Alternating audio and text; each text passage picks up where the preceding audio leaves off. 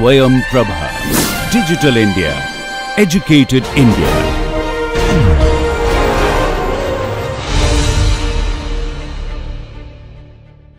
I am going to explain the discrete time Markov chain with the three simple examples. The first example is as follows.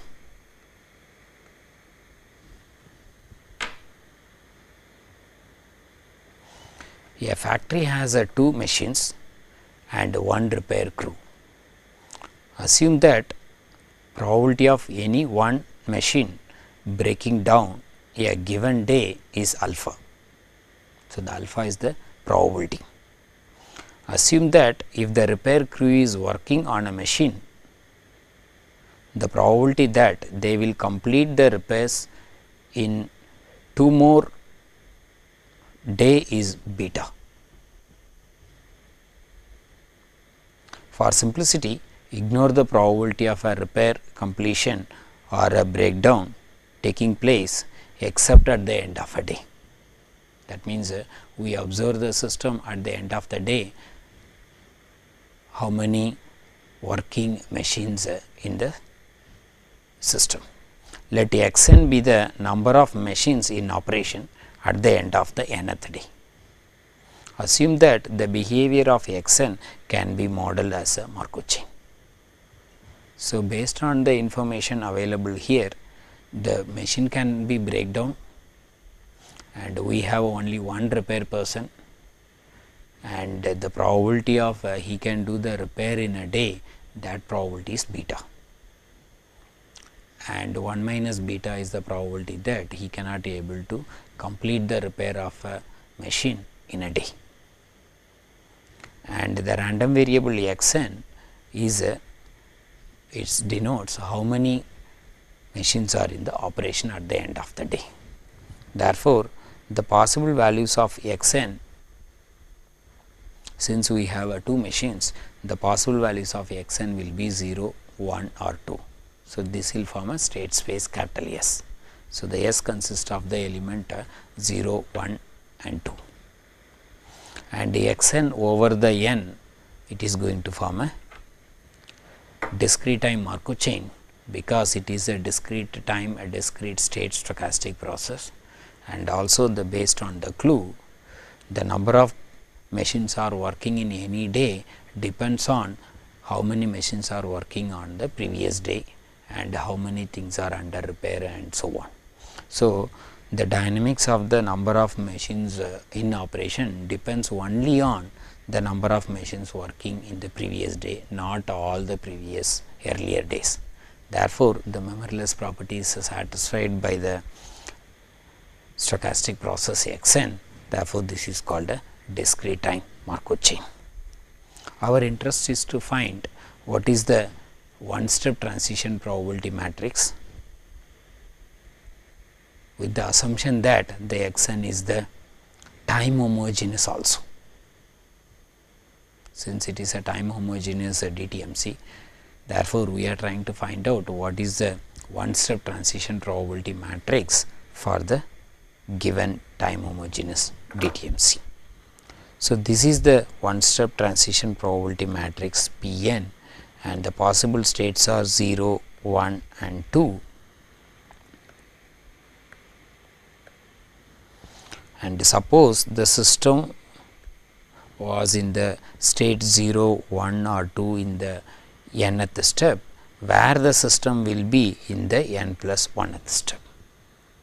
Therefore, this is the possible values of x n plus 1, and this is the possible values of xn, and this one step transition probability matrix will give, suppose the system was in this state in the nth step, what is the probability that it will be in these states in the n plus 1th step. So, the first index will give what is the probability that 0, 0 in one step. That means, in the nth step, number of working machines are 0, and what is the probability that in the n plus 1th step also 0 machines are in the working condition. That means, all are under repair, all 2 machines are under repair, and the probability of a crew is going to be not repair, that is going to be 1 minus beta. Therefore, the probability is 1 minus beta. In one step, what is the probability that the number of working machines going from 0 to 1, that is because of the crew is finishing the repair in a day, and that probability is beta. And since he can do the only one repair in a day, therefore, the possibility of repairing more than one machine in a day, it is not possible, it is a rare event, and the probability is going to be 0. Therefore, P02 is going to be 0. And similarly, now we can visualize what is the probability that number of working machines is 1 in the nth step, and what is the probability that in the 0 machines will be working in the n plus 1th step. That is possible with the two independent things. The one machine can be failed and the other machine cannot be finishing the repair.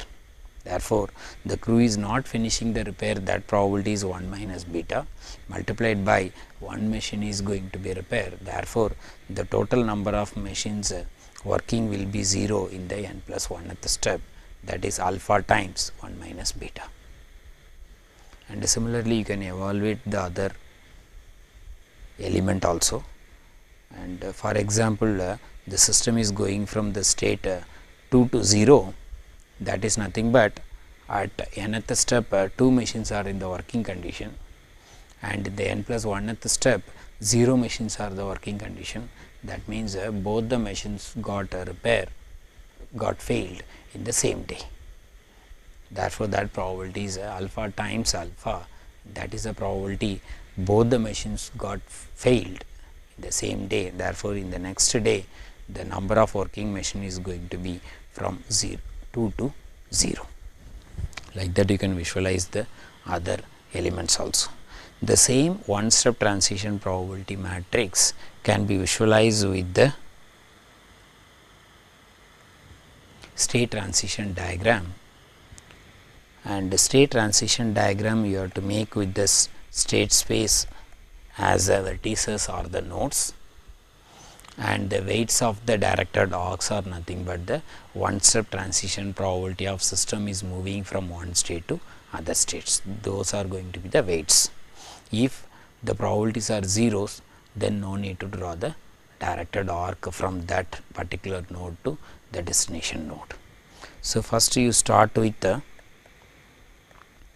nodes as the possible values of the state space. So, you list out all the state space as a node. Now, by seeing the one step transition probability matrix, you should make the arc from 0 to 0. Self loop is allowed if the probability is going to be greater than 0. So, you should draw the self loop from 0 to 0 with the arc value 1 minus beta, and you should draw the arc from 0 to 1 with the arc weight beta, and you should not draw any arc from 0 to 2 because that probability is going to be 0. Therefore, 0 to 0 that probability is 1 minus beta, and 0 to 1 it is going to be beta, and there is no arc from 0 to 2 because that probability is 0. And similarly, now we can go for filling the second row. So, 1 to 0 is alpha times 1 minus beta, 1 to 1 is 1 minus alpha times 1 minus beta plus alpha beta, and 1 to 2. So, you have all three probabilities are greater than 0. Therefore, 1 to 0 that arc is alpha times 1 minus beta, and 1 to 1 is 1 minus alpha times 1 minus beta plus alpha beta. 1 to 2 is beta times 1 minus alpha. Similarly, you can draw the arc for 2 to 0, that is alpha square, and 2 to 1 and so on. Therefore, 2 to 0, that is alpha square, and 2 to 1, 2 to 1 is 2 alpha times 2 alpha times 1 minus alpha, and 2 to 2, that is 1 minus alpha whole square. So, the state transition diagram is a pictorial view of a one step transition probability matrix. This is nothing to do with the initial probability distribution. It gives only information about whenever the DTMZ is a time homogeneous. Suppose the system start from one particular state, what is the probability that the system will move into the another states with probability, and it won't give more than that information, but this much information is useful when you are going to study the properties of the discrete time Markov chain, as well as when you want to find out the limiting distribution, that is the distribution of x n as n tends to infinity. The diagram will be very useful to conclude whether the limiting distribution exists or not, if it exists, whether it is going to be unique or not, and so on. So, those things can be visualized easily by seeing the state transition diagram.